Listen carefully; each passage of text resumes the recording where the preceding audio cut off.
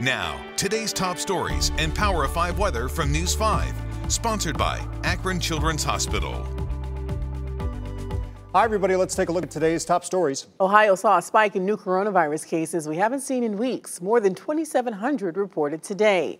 And one of Ohio's new mass COVID-19 vaccination clinics will open April 3rd at the Summit County Fairgrounds. That site will operate at least 3 days each week, give out as many as 5,000 doses per week. Hello, Mark Johnson.